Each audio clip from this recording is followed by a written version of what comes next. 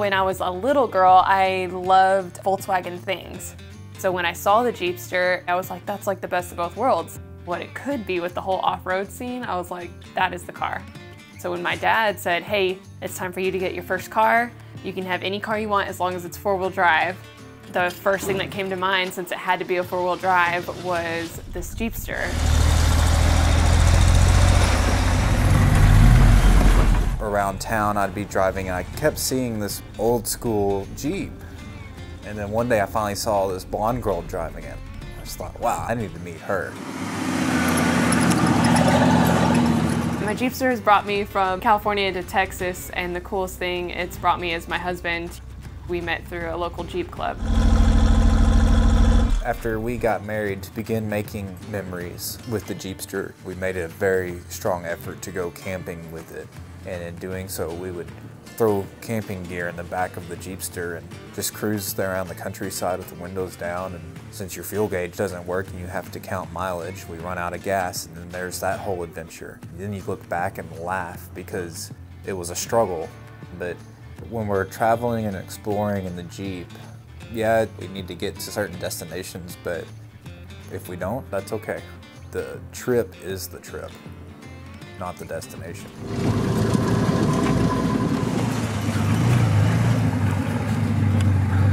As the Jeepster became drivable and I showed it at different car shows, I started to realize, as an artist in the automotive industry, there is a connection there because of the pinstriping scene and the custom paint scene. I just started to try it on my own as far as pinstriping, and it literally was fate that I fell into the automotive industry. I'm so glad I did, because it is two passions combined now. There's a lot of commonality between working on cars and creating a painting. The initial want to do it, because sometimes that painting, you're so scared to mess it up that you almost sink back into a corner and you don't want to touch it. And then once you start putting the paint on the panel or doing your first brake job or something, you all of a sudden start realizing, like, this is going well. And then you start doing more and you kind of build confidence as you accomplish certain parts of the job.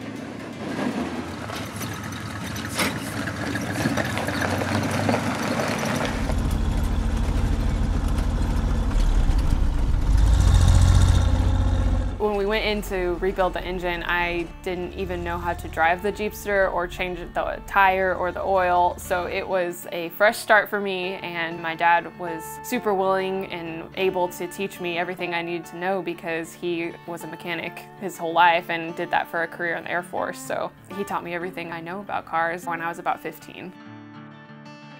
When my parents were diagnosed with their serious health issues, that kind of was right in the thick of building the Jeepster. And so it was tough to come to the realization that maybe Dad couldn't do everything that he wanted to do to help us physically, but he still came out to the shop every day and told us with his words how things needed to be done. And my mom was always so supportive of us continuing through the Jeepster build because it kept our mind off of what was going on, and it gave us a common, calm ground to talk about the serious life issues that were happening. So it definitely brought us together in an unexpected way.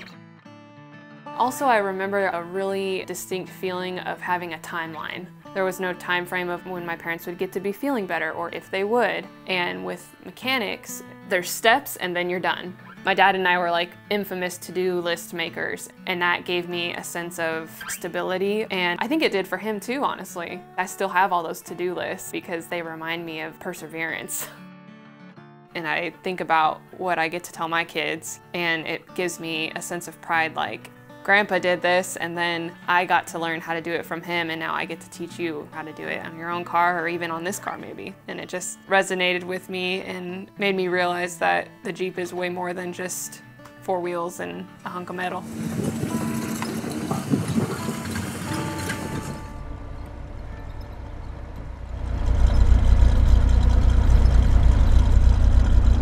I would never sell this Jeep. I always joked if I ever couldn't drive it, I would just park it out front and plant flowers in it. It's just a time capsule for me, both in historic Americana, but also for my own family memories. It's so sentimental to me.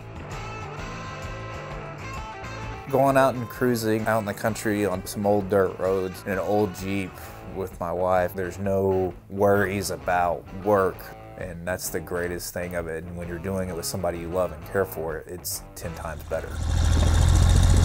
The passion we share for all things automotive and with automobiles and Americana is the nut and bolt that has anchored our relationship together. If somebody told 15-year-old Kate that this is what I would be doing with my career and I would be married to this awesome Texan and driving this cool Jeep around, there's no way that I would believe them. I'm really thankful that we have a common interest, but it's even that much cooler that our common interest is something that motivates us to go on certain vacations. The car itself is the reason we go certain places. Not so much the destination, but the journey to get there. And so that really is cool to have that same passion as my husband and somebody that I consider my best friend. I'm Morgan Cook. And I'm Kate Cook, and this is why I drive.